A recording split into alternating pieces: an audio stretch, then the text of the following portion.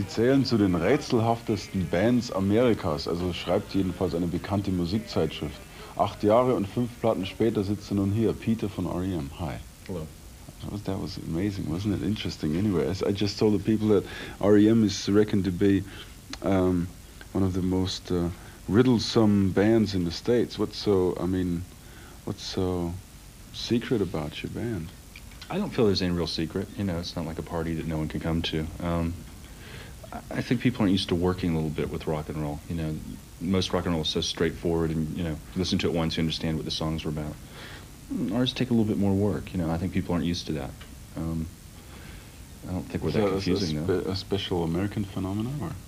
No, I see it everywhere. You know, I mean, all the bands on TV and most of the radio. You know, the bands that I like are maybe a little bit hard to comprehend too, but you don't see them on TV much. Don't hear them on the radio. What bands do you like? Sonic Youth. Iggy Pop's great. He's here in town tonight. Yeah. I was a bit disappointed though. I saw him in Berlin. I haven't seen his tour. He's always good. You know? I mean, He's like the Ramones. But his band is, well, okay, I'll get that across first. Okay, der rätselhafteste Band, was dran ist, er meint, er versteht es auch nicht so ganz. Vielleicht liegt es aber daran, dass sie eben ein bisschen auf dem Metier schwimmen oder machen, das da heißt Songs mit Intelligenz, Songs, wo man ein bisschen nachdenken muss drüber. Er sagt auch, das gilt auch für seine persönlichen Lieblingsbands, ihr habt es gehört, Sonic Youth ist dabei. Das ist vielleicht ein bisschen ungewohnt und es sei auch bei weitem kein amerikanisches Phänomen allein. Nevertheless, there's a lot of people in the music business, especially in that, writers, who think that R.E.M. is the greatest since Dylan, at least. Is it because you try to put in intelligent lyrics? I don't know. I wouldn't believe everything you read. You know, I think probably the way that we write and the way that the band functions is probably just something that journalists can appreciate. I mean, it gives them something to write about. You can't really write much about the Ramones. I love the Ramones, but what do you say about them? You know, I mean, the songs are great, they're fun, and that's about it. Journalists like something they can get their teeth into, something that they have to think about and can write reams of intelligent prose about and probably fulfill that space for them. Did you form the band with that as an advertising point of view? I mean, you know, when we started, we didn't know what we were doing. We just started playing, and it was our hobby. You know, it was something we did to fill up the days and nights and stuff. And it wasn't until a couple of years after we started that we were actually taken seriously. People came to see us and, you know, realized that there was something there. We were always just kind of the local band from Athens. Also er glaubt, dass es so ist, dass bei Bands wie zum Beispiel die Ramones, da gibt es einfach nicht viel drüber zu schreiben. Weil was soll man schon über die Ramones sagen? Sie sind gut und sie machen Spaß. Und bei R.E.M. ist es eben so, dass die Journalisten ein bisschen aufgefordert werden, ein bisschen mehr zu tun. Da können sie ihre Zähne reinschlagen und deshalb kursieren also diese wahnsinnigen Geschichten über die Band. Deshalb wird so viel geredet über diese Band und deshalb so viel geschrieben auch. What's Georgia like, or Athens like? It's a real small town. It's real conservative, but it's got a college in it, so there's a lot of kind of wild kids. Why? Aren't all college kids wild? I don't know. You know, I never went to college. I don't know. But it's kind of, so you've got this kind of small town that's real slow and real southern, and then there's a big influx every year of younger people who are kind of maybe not quite so conservative and not quite so visiting the college. Yeah, from outside. So the town's kind of, I mean, it's half and half. You get a lot of like really old guys who farm and have pigs and chickens, and then you've got, you know, kids in leather jackets with mohawks forming punk bands, you know. It's kind of this strange dichotomy. Are you some sort of a local hero there now? Can you walk the streets? Oh, sure, yeah. You know, nobody really cares. I mean, everyone knows who we are, and like all the old ladies on my street think it's cute, you know, that there's a famous rock musician living on the street, but it's, you know, we live there. No one, it's not that much of a thrill. Everyone knows who we are, and you know, they see us every day, so it's not, you know, it's not a, kids don't follow me around or anything like that. Every once in a while some kid will wave at me, and that's about it. Athens, Georgia, wo die Band herkommt, ist also scheinbar so ein richtiges Südstaatenkaff. Auf der einen Seite gibt es noch Hühner und Schweine und so weiter. Auf der anderen Seite ein College, wo ab und zu von auswärts irgendwelche wilden Studenten einbrechen und ein bisschen Stimmung in die Stadt bringen. Das ist also der Hintergrund, wobei ich nicht sagen möchte, dass die Musik irgendwas damit zu tun hat.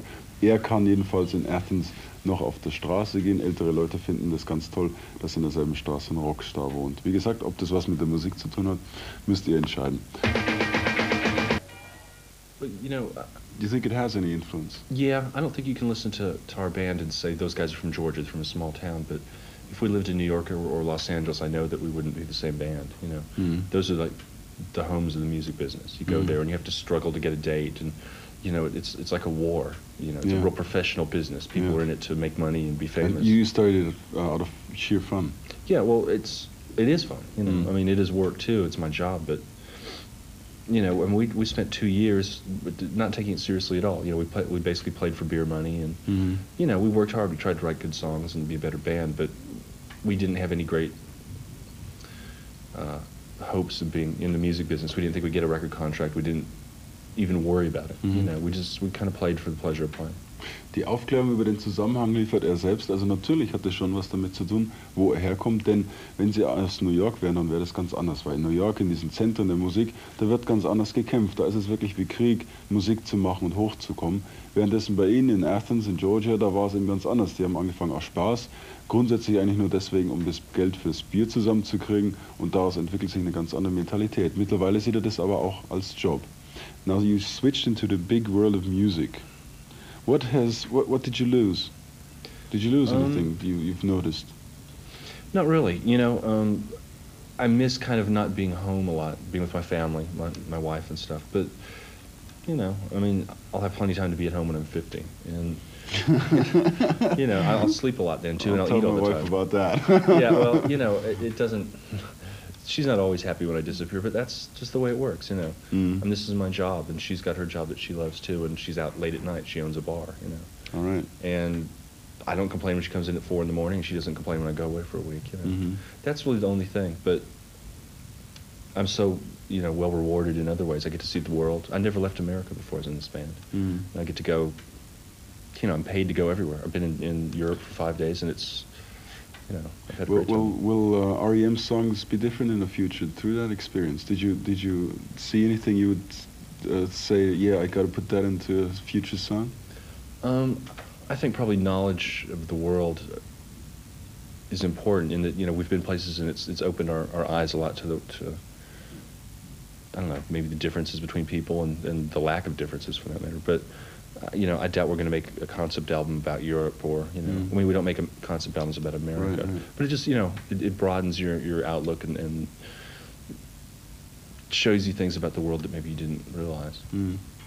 Was sich bei ihm verändert hat, habe ich gefragt, so in diesem Leben jetzt hinaus in die große Musikwelt. Naja, das Einzige, was sich verändert hat, ist, dass er seine Familie ein bisschen vermisst, weil er eben so oft weg ist. Aber er hat sich so mit seiner Frau abgesprochen, die eine Bar besitzt. Er kann ja noch genügend zu Hause bleiben, wenn er 50 ist. Ansonsten hat sie eben auch ihren Teil und er macht eben seine Sachen gut oder wie auch immer. Und die andere Frage richtete sich auf die Perspektive, die man gewinnt, wenn man eben zum ersten Mal aus Amerika rausgeht, ob sich das in den Songs niederschlägt. Ja, er denkt schon, zwar nicht unbedingt inhaltlich R.E.M. goes Europe oder so, sondern eher so allgemein, weil es eben den Blickwinkel erweitert. Well, I guess that was it. We got finished it. We've got another clip of yours, a new one, I hear. I assume, yeah, it should be out over here. I wish you all the best, and I hope you'll be coming to Germany for an extensive tour. We'll be here in May or June. We'll be here. May or June? Yeah, we haven't been here enough. That's the problem. We haven't been to Europe. Yeah. And, you know, I mean, we toured several times when nobody knew who we were. So we came over and played for 6 weeks and played to 4 people. You know. Yeah. So this time it'll be nice. You know, I mean, I don't care if we play big places. I'd like to play smaller places, but we won't be playing to nobody. Bevor wir uns den neuen Clip von R.E.M. anschauen, noch eine gute Nachricht. Mai oder Juni ist es soweit, da kommen sie auf Tour. Endlich. Er hat gesagt, sie waren schon mal hier, aber haben sie in 6 Wochen vor 4 Leuten gespielt und das ist ein bisschen wenig. Ich denke, das wird sich im Mai, Juni nächsten Jahres ganz schön verändert haben. Thank you very much. Dankeschön.